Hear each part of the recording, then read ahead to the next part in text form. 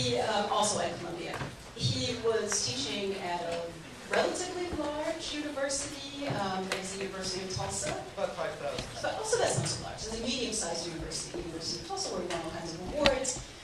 And then would go on to write the book Alessandro, Vittoria, and the Portrait Bust in Renaissance Venice. Right? So an expert on Venice, an expert on the Renaissance, an expert on portraiture, as it turns out, an expert on sculpture. He's published in several very well-respected journals, including the Revue du Louvre and the Burlington Magazine. He has received a number of awards, including one locally from the Metropolitan Museum. And he studied in Florence at the Harvard Center there, and I know he's given talks at Harvard very recently.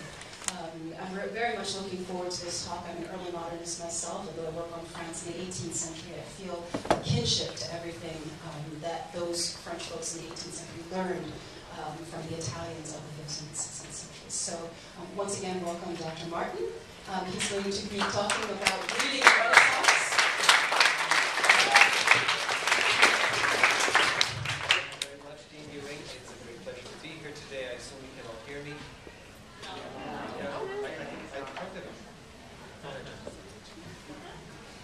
Lights on. How about now? I'll try again. How's that? No. Well, let's just, yeah. How about now? Can you all hear me in the back?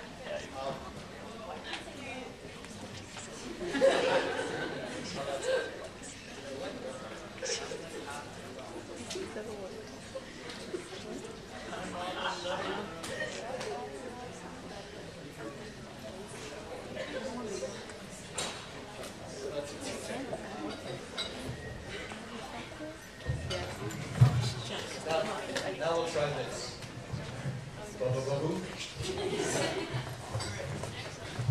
Excellent. Okay, so that one's so thank you again, Dane Ewing. It's my great pleasure to be here. My talk is in basically two parts. In the first, I will discuss some major features of the Renaissance that demonstrate how it is a distinct historical period. And in the second part, I will discuss how Machiavelli and his most famous book, The Prince, relate to those features. One of the greatest challenges in the study of history is periodization. How do we justify dividing history up into discrete units that we call periods? How do we justify calling one period antiquity, another the Middle Ages, another the Renaissance, and so on? We usually consider the Renaissance as comprising roughly two centuries, the 1400s and the 1500s. In Italy, it would be a little earlier, about 1350 to 1550. Was there anything really different about those two centuries from the ones preceding? Yes. As a matter of fact, as I'm going to talk to you about today, there was something different. In fact, there were many things, actually, that were different. And one of the most important factors is that people at the time, during the 1400s and the 1500s, felt that their own time was something new, that it was purposely different from what had preceded it. We see this most clearly in the writings of the humanists, who first appeared as a distinct class of people in Italy starting in the 1300s. And here I show you two Renaissance images of St. Jerome, the great translator of the Bible into Latin from Greek and Hebrew, who lived in the 300s and 400s. Both artists show Jerome as if he is a Renaissance scholar and a Renaissance interior. These are the kinds of desks they would have had and so forth. And St. Jerome himself is often thought of by humanists as their more or less patron saint. Who were the humanists? They were educated men who knew Latin, and sometimes Greek. They were mostly scribes, secretaries, and teachers, and they used Latin professionally. Remember that the job of being a scribe or a secretary to a prince or a republic was an important job, and you needed a humanist for this job because much correspondence and many documents had to be written in Latin. Latin was still the universal language. It was not only the language of the church, but also the law, of medicine, and of learning. Some of my students know this, but university lectures everywhere in Europe were given in Latin until about the end of the 18th century, until roughly the time of the French Revolution. That's why in the early years of our old colleges like Harvard and William and Mary, you had to pass a Latin test to get in because the lectures would be in Latin. See how easy it all is now. Now, the humanists constituted an educational and cultural movement, and it's in their writings that we often encounter the concept of rebirth, which of course is what the word Renaissance means. For them, for the humanists, the term rebirth meant primarily a rebirth of classical learning. Why did this come about? How did this new interest and rebirth in the classics consist of? Well, it's the result of several developments. As you know, after the breakdown of the Roman Empire, learning in Western Europe also suffered a breakdown. Most of the learning was concentrated in the clergy. During the Dark Ages, from about 500 to 1000, they were pretty much the only sector of society that could read. They knew Latin, but they felt the classics should be studied only as a supplement to religious training. You learned Latin so you could read the Bible and the church fathers. You read pagan authors only to learn about early Christian history, not for their own sake, not because they were great writers. And actually there's an incident with St. Jerome that relates directly to this. He had a dream once that he was brought before a judge who said to him, "Non es Christianos, es Ciceronianus." You are not a follower of Jesus, you are a follower of Cicero. And he ordered him to be whipped severely. Gotta be careful what you read. Well, this situation started to change, however, between the 11th and 13th centuries. There was a growing interest in learning in Western Europe, especially in philosophy and the sciences, sparked by the Crusades, in the context that the Crusades brought about between Christian Europe and Islam. Many writings of Aristotle and other Greek scientists that had been lost in the West now became available through Latin translations from Arabic and from Greek. Renaissance humanists continued the study of Latin and Greek authors carried on by medieval scholars with a fundamental twist. They pursued these studies for their own sake. They did not believe that secular learning had to be completely subordinated to religious or theological doctrine. They weren't anti-Christian. The term secular humanist is a 19th century creation. That you are nice to animals, and so forth and so on. There's no such thing in the Renaissance. Renaissance humanists saw that classical literature had merit and worth on its own, and felt that if you could combine the wisdom of antiquity with Christianity, you could get a kind of new culture superior to either antiquity or present Christian culture. In other words, they felt, unlike in earlier times, you could be a Christian and still read Cicero. We see this idea of combining antiquity and Christianity in the Sistine Chapel, where male Hebrew prophets are presented right along ancient female pagan sibyls. Both were thought to foretell the coming of Christ. And that's really quite unusual. Remember, this is the private church of the Pope. Remember, this is where the Pope is elected. In a few weeks, the cardinals will gather right here under Michelangelo to elect the new Pope. This is quite something that in the private church of the Pope, pagan figures of wisdom are given equal billing, and equal scale to figures of wisdom from the Bible. I'll just show you those two figures here. Ezekiel and the Persians. That, in the private church of the Pope, pagan figures are given equal billing to figures from the Bible, is one of the many Renaissance features of the Sistine Chapel, and indeed shows the triumph of humanism. The humanists were very active in their pursuit of classical learning. This is one of the most famous, the Dutch humanist Erasmus, who spent a lot of time in England. He was a friend of Sir Thomas More. They discovered lost antique texts. They edited those texts according to textual criteria still in use, and they instituted a new educational program and a new kind of school based on the reading of the classical authors in the original languages. They started the schools that survived until roughly World War I. The schools known as the Lycée or the Liceo or the Gymnasium. Remember, we think of those schools as being rather narrow because they had very little math and science. But at the time, it was a broadened educational program. Whereas before, one read only the Bible and writings by saints and other religious figures, now you continue to read those texts, but you also read pagan poetry, pagan history, pagan philosophy, and so on. So for the humanists, the rebirth of learning, the Renaissance, was mainly two things. You read classical texts for their own sake, and you read many more of those classical texts, and of many different kinds. And by the way, this is usually how historical change comes about. It's not that something completely new appears out of nowhere.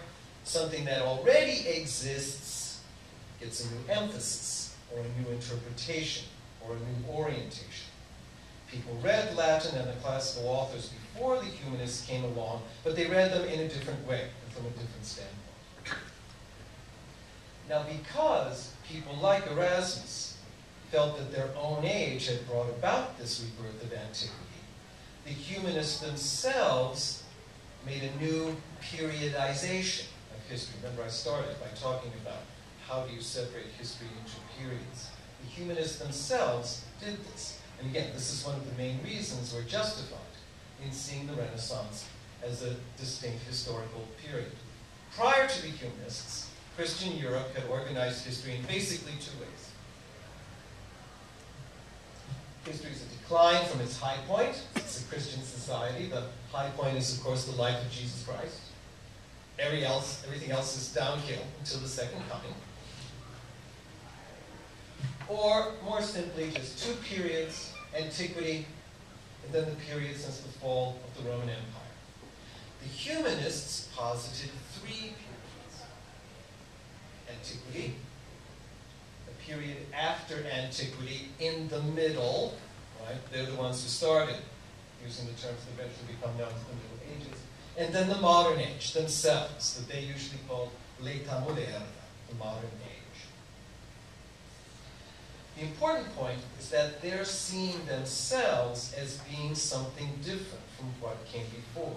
They place themselves in history differently from how their forefathers did. And the reason for this is themselves, their new attitudes and achievements.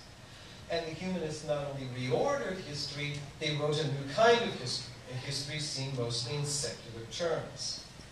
Unlike the medieval historians who saw history mostly as the working out of divine will, the humanists saw history as a record of human activity, inspired by human motives. The model here is classical history, such as Livy or Thucydides. And I hope you're all aware that Machiavelli wrote a rather large book on Livy. And in both that book and in The Prince, Machiavelli writes humanist history, a history made by human agents, not preordained by God. So we've already seen at least three new things going on in Italy during the Renaissance. The humanists had a new attitude toward the classics and the legacy of the ancient world. They instituted a new educational program and a new kind of school. They reordered history, and they wrote a new kind of history. This attitude carried over into the arts. Just as the ancient world was thought worthy to study for its own sake, so is the natural world thought worthy to be investigated for its own sake. And one gets a nice comparison between the medieval and the Renaissance view of nature here. This is a drawing by a French medieval artist named Villard. This is a drawing by Leonardo da Vinci. And you probably can't see it, but the French artist is very proud of this line. He says at the top there, it's contrefait à vif, made from life. He really saw this. But it has human teeth, and very nice eyebrows, and a nice perm. And, he simply has, look, he said he's seen a real lion, he's drawn it from actually in front of the lion, but he's just not looking at it in the way that Leonardo looks at that Star of Bethlehem plant. Leonardo's looking at it in a much closer way. The French poet Paul Valéry called this Leonardo's, quote, obstinate rigor of attention. They both are looking at things right in front of them, but they're depicting it in a different way. So just as the humanists wrote that in their own time, literary learning had been reborn and taken to new heights, so did they also write that the visual arts had been reborn and taken to new heights. So a profound shift in attitude takes place during the Renaissance, which allows us to recognize it as a distinct historical and cultural period. Many other things happened during the Renaissance that differentiated from medieval times. In terms of political organization, the main event in Europe is the beginning of the breakdown of feudalism. What turns up instead is the rise of the nation state, a form of political organization we still use today. In feudalism, many powers lay in the hands of the great lords, the barons. They had the right to make law. They had the right to impose taxes. They had the right to wage war. But beginning in the 1300s, becoming ever stronger in the 1400s and into the 1500s, we see in Western Europe, not so much in Eastern Europe, but in Western Europe, the rise of the sovereign state, the nation state, where power is located in a central authority, usually a king. And over time, it usually becomes it's the king now who has the right to make law, the right to impose taxes, the rise to raise an army. And the nation's state first took its shape in a recognizable way in the Renaissance. And again, it's one of its very important legacies to today. One place that we see that very much is Spain. Modern Spain started coming into shape when Isabella of Castile, that's the yellow part, married Ferdinand of Aragon. These two places united. And then they teamed up to drive the Moors out of Granada. And by that time, you have something practically identical with the modern boundaries of Spain. Some of you may know, they drove the Moors out of Granada in 1492. That great military victory freed up funds from the Defense Department, so they had funds to spend on sending people across the Atlantic, right? And of course, that reminds us that the Renaissance was also the great age of discovery and exploration. And here I just show you the roots of some of the early explorers. The Renaissance was a time when, for the very first time in human history, you have truly global trade and communication. Earlier times had gotten near it, but it had never been truly global until Magellan's voyage around the world. With the collapse of feudalism, we also see the start of a new economic system called capitalism, where the main figure is the individual entrepreneur who goes out and tries to make a profit on his own. Now, this tendency towards individualism is something frequently remarked on in studies of the Renaissance. And in many ways, we see that also in art. And again, it's an important way of distinguishing the Renaissance from what came before it, and of distinguishing Renaissance art from medieval art. When you think of late medieval art, of Gothic art, the primary image that hopefully comes to mind is the Gothic cathedral, such as here the cathedral at Chartres in northern France, built 1194 to 1220. It's a huge, all-encompassing structure thought to contain all human and divine knowledge. It's, as you can see, looking at the cityscape, it's still the dominant structure in this town. It's the physical focus for the town. It's obviously the religious headquarters. It is often also the economic headquarters, as well as the institution of higher learning. Before the rise of the universities, the institutes of higher learning in Europe were the cathedral schools. And Chartres had one of the most famous of these cathedral schools. So it's all-encompassing, like the universal medieval Catholic Church. All the individual elements of the cathedral, the stained glass, the sculpture, the architecture, is just part of a whole. And it's architecture that's the primary art form of late medieval art. But in the Renaissance, it's the individual painting and the individual statue that become the primary art forms. The discussion of Renaissance art usually centers around style, but an equally important occurrence is that art production undergoes a fundamental shift. What I mean by individual paintings is what we now think of as paintings, the kinds of things we go to see when we go to an art museum. Like what this young lady is seeing in the very early Metropolitan Museum. Right? You see autonomous, independent images, usually with a frame around them, hanging on a wall. Most of the time they can be moved from one place to another relatively easily. These sorts of objects basically did not exist in the Middle Ages.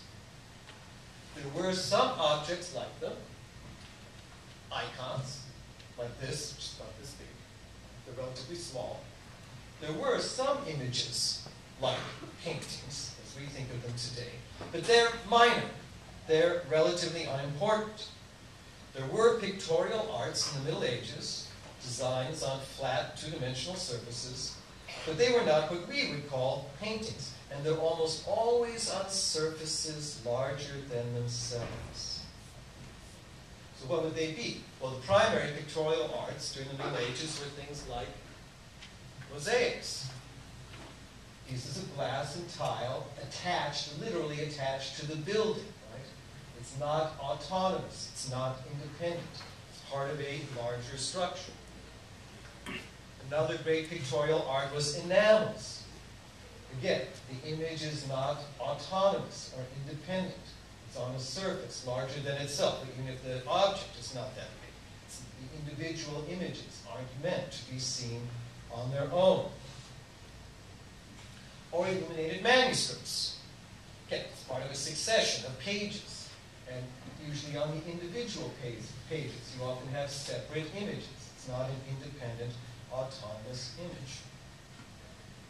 Or stained glass. All these things are the much more important pictorial arts in the Middle Ages. Stained glass, enamels, manuscript illumination, mosaics. The same is true of sculpture. Most medieval sculpture was meant to be physically attached to a building. This again is Chartres Cathedral, where you see the sculpture at the main entrance. And even on smaller objects, again, the individual scenes aren't meant to stand on their own. On this ivory casket, for instance, that's in the Metropolitan Museum, you see a bunch of different images. Of course, reliquaries are a particularly good example of this, and of course, they often themselves look like architecture, right? It's in the Renaissance that we start to see individual autonomous paintings and individual sculptures that are meant to stand on their own. This is a seismic shift in art production. It's during the Renaissance that individual paintings and sculptures first become the primary art forms, the kind of objects we mostly see today when we go to museums or galleries. So here's a real differentiation in the artworks themselves, not in just what the humanists said about themselves. It's not just what the intellectuals are claiming, you actually can see it in the artworks themselves. So, what is Machiavelli's relation to all of this?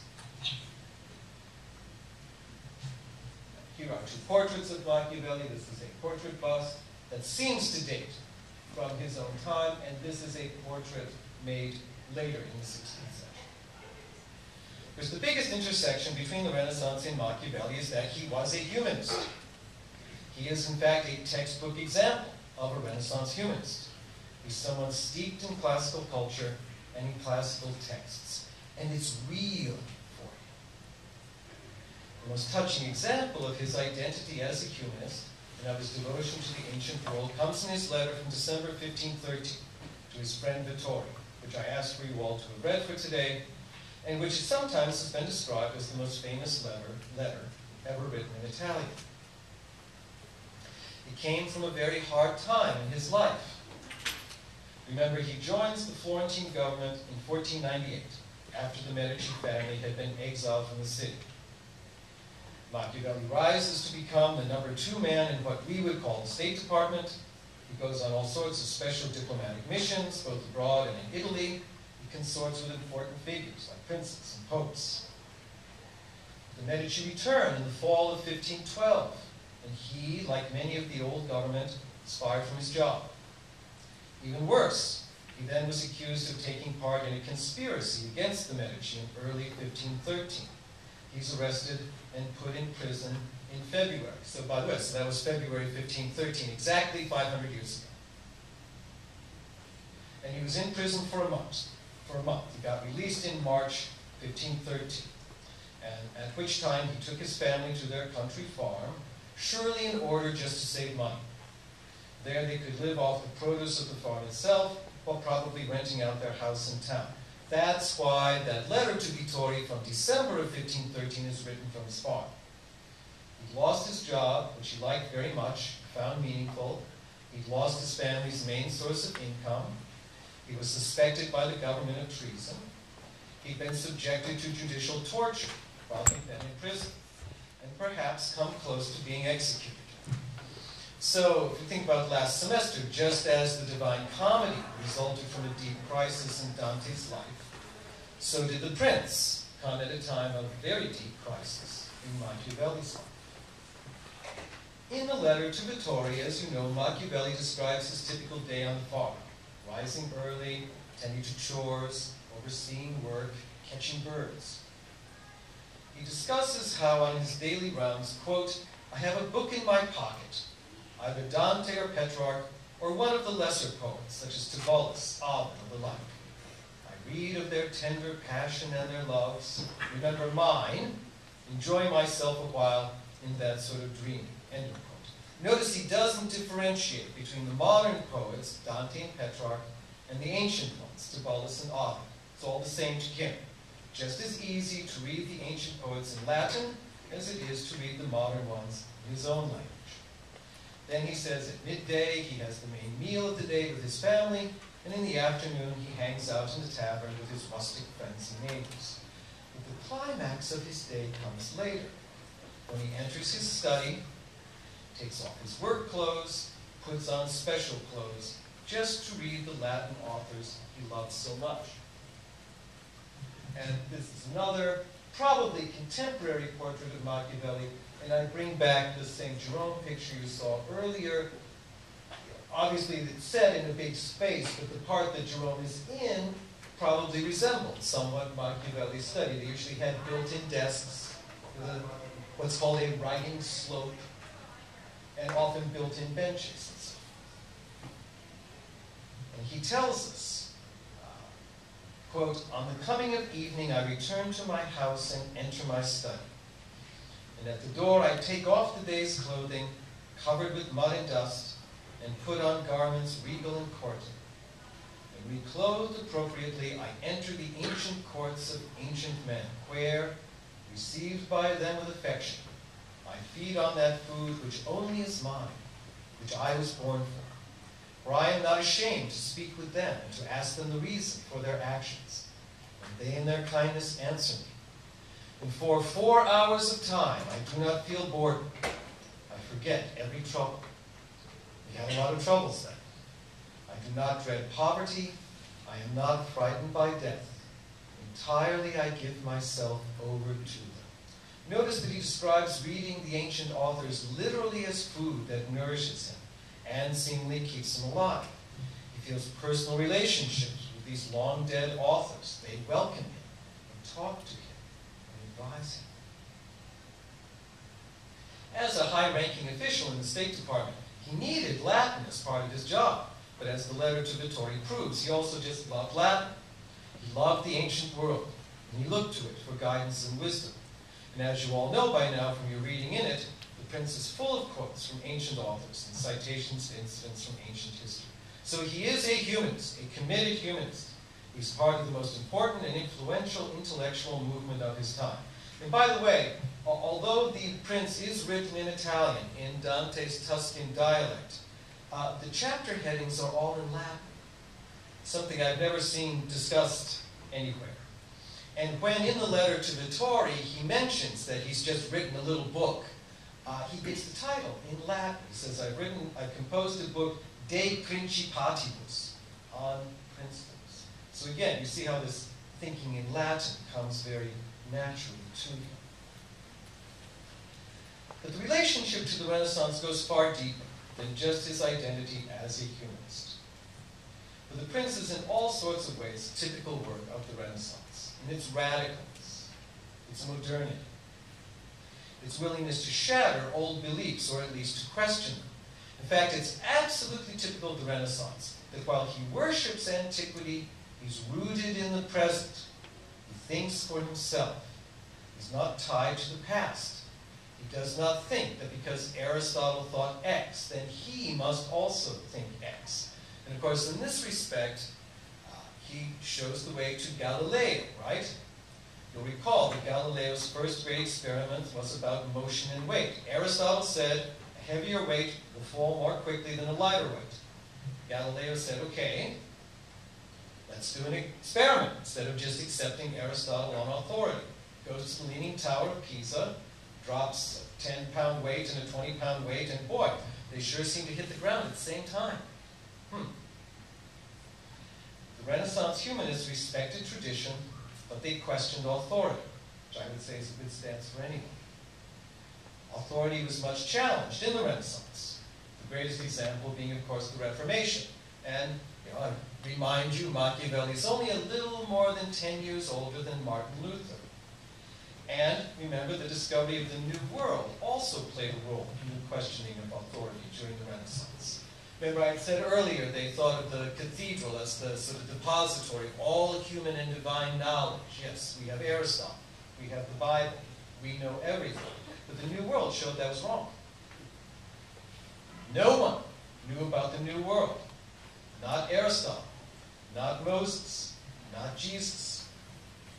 The discovery of the New World is one of the best reasons for showing that antiquity isn't enough. You need your experience as well. The qualities that make Leonardo's view of nature so different from the artist of the lion also apply to Machiavelli.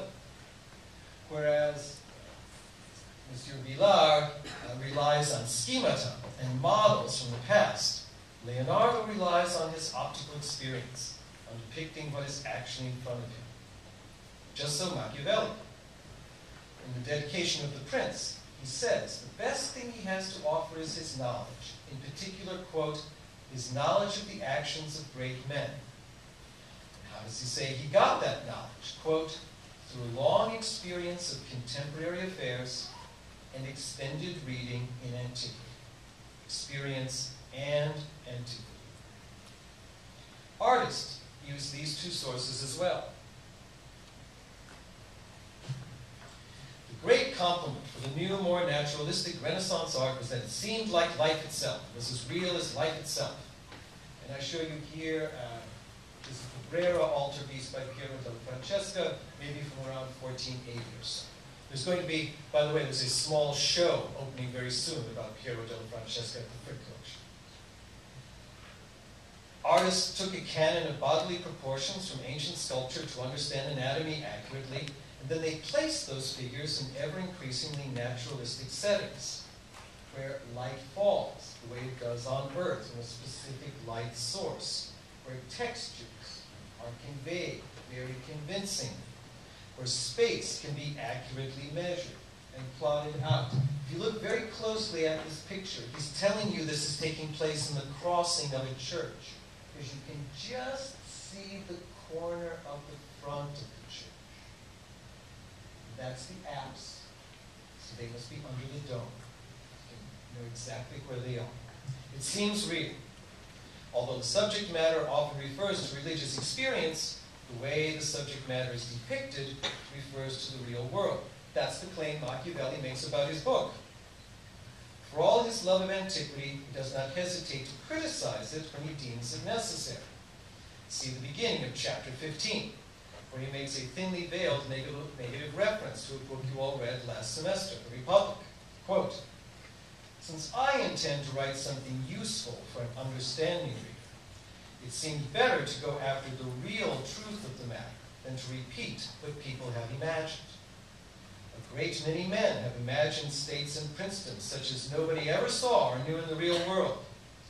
And there's such a difference between the way we really live and the way we ought to live, that the man who neglects the real to study the ideal will learn how to accomplish his ruin, not his salvation.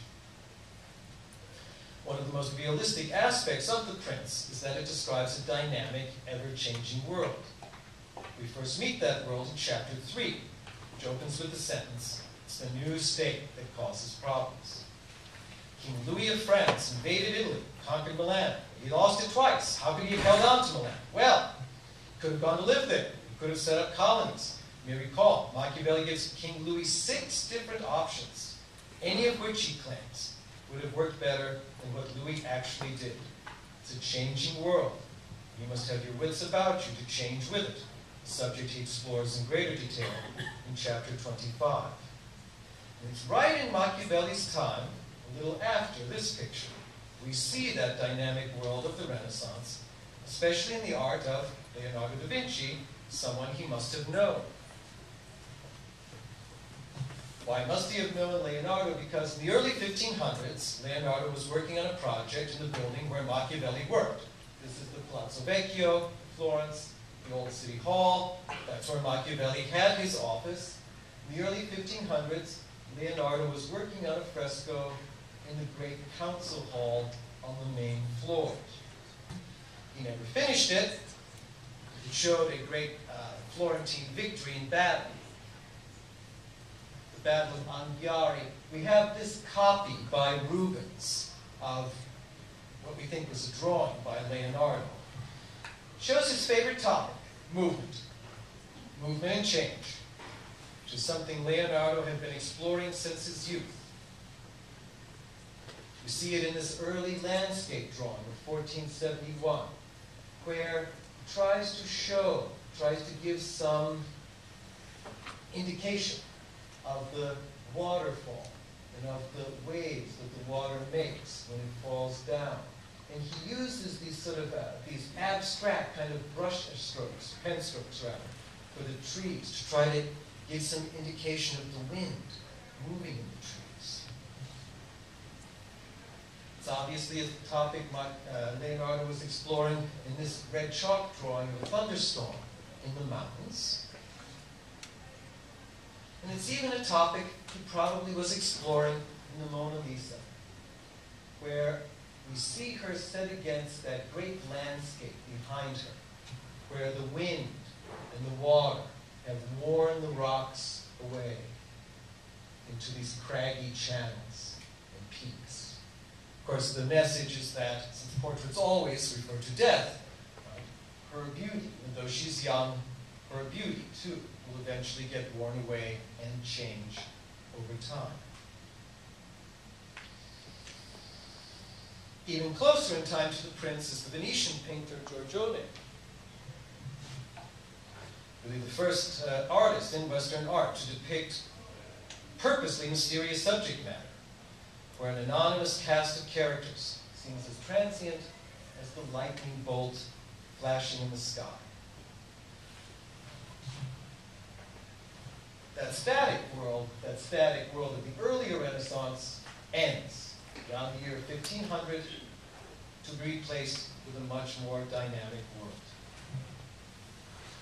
Machiavelli lived in a time when the rules had changed. When he was growing up, Italy was free of outside interference. The Italian princes fought among themselves and made decisions among themselves. Starting in the 1490s with the French invasions into Italy, that all changed, just like Giorgione's lightning bolt. The Prince charts that new world as the world of the Renaissance was in so many ways. Thank you.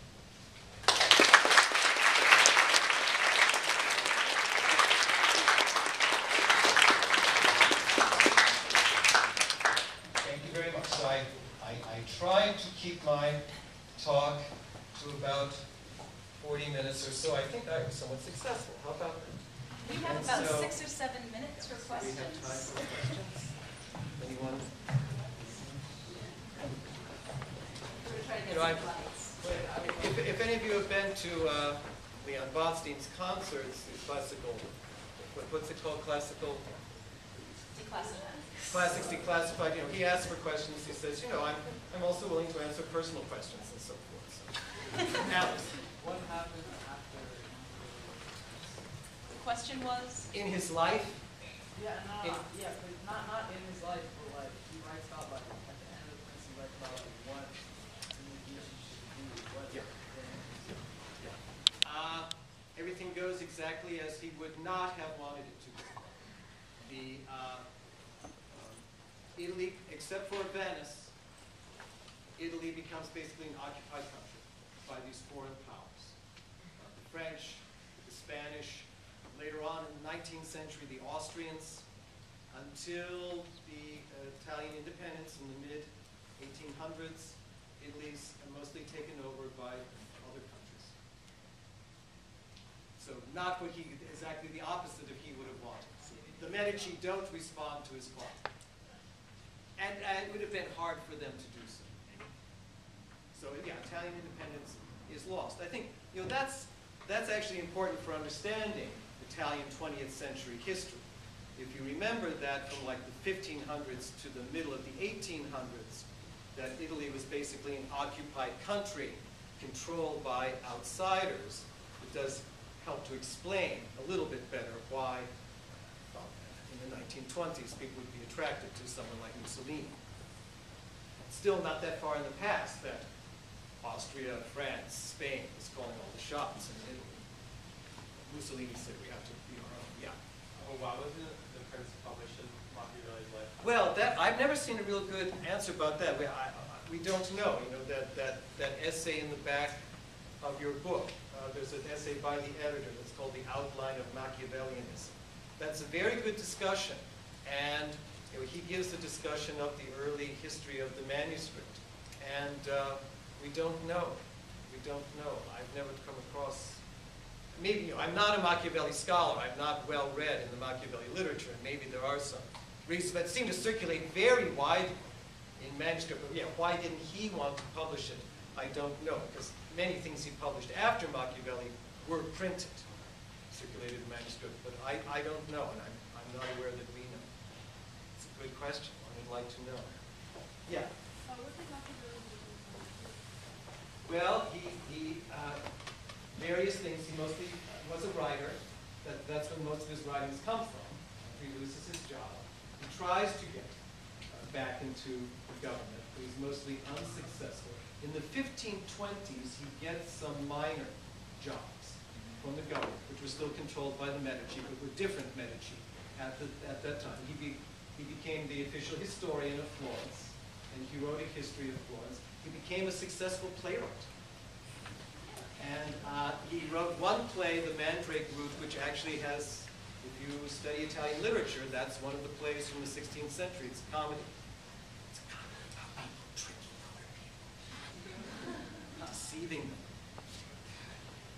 That's considered one of the great Italian plays of the 1500s. So he had to live by his wits. Yeah? What type of government work was he doing? He mostly a diplomat, as I say, why he worked in what we call the State Department, negotiating treaties and negotiating with leaders and trying to get deals for Florence, but yeah, basically as a diplomat, as a negotiator. Yeah. What's the significance of the shift from the medieval to the modern or to the Renaissance of the art that is situated on something larger to art that's standalone? Well, as I say, now you get more individual objects, and they become more individualized. So I'd say that's sort of a cliche, but I think it's actually true. As you start seeing someone like Giorgione makes a much more personal kind of art than anybody had before him. Now, of course, by his time, Renaissance art had been going on for almost 100 years, so he already has a lot to build on. But yeah, as you start making these autonomous, independent paintings, both from the artist's viewpoint and the patron's viewpoint, they could be more individualized, which I say part of modernity. Yeah, yeah. There's more to it than that, but that's, yeah. Yes? You said that the Renaissance thinkers mark their own period sort of Yes. with the modern period. Do they also say, well now, because we, like you said, what we regard as the Renaissance ends at a certain point, did they say, well now that's the end of this and let's move on to the next one? Well, they were dead by then. So But, just sort of ended. yes, I actually am not good on the It's a good historiography, but Voltaire made a new periodization, didn't he? Yeah, I mean, I think that those sort of 17th century folk who we would associate with the Baroque may not have said that we're not Renaissance men or something of that sort, or a version of that, but they would have talked about what they were doing, maybe calling themselves rationalists. Most periods since the Renaissance have called themselves the modern age. Modern just meaning now. That's why it's sort of silly that we now use give that term to an actual historical age. But I think people weren't all that set on trying to reperiodize things until the Industrial Revolution, which everybody saw really made a big break, a big divide. So that's my impression. That's a good question. But I think people in the 17th century pretty much, they're the descendants of the humanists. And they probably would have seen themselves as living in the same period. I think until industrialization. Any other questions? Well, that's perfect. We're ready for your time.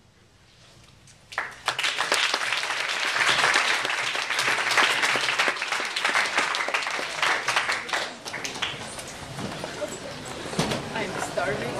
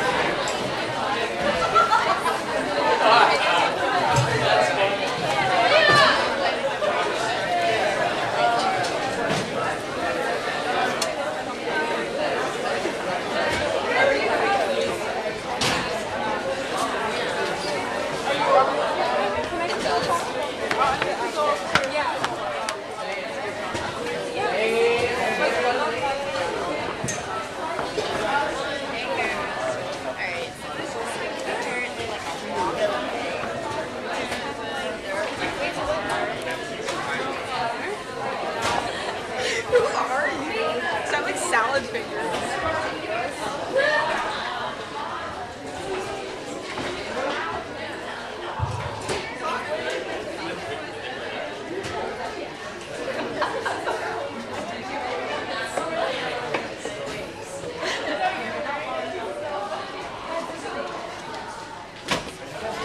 What? No. There's a frisbee game. Sophia, you should go to the frisbee game. You guys should go. Wait, you can't. You can't.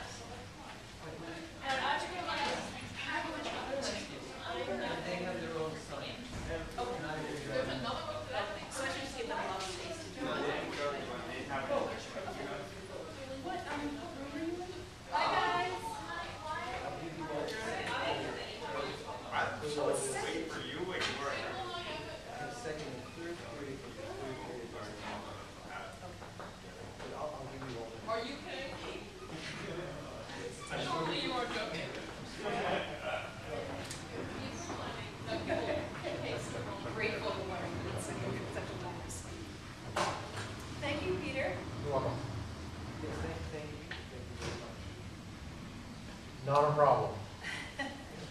Oh, that works now? The last time I gave a talk, here, slides.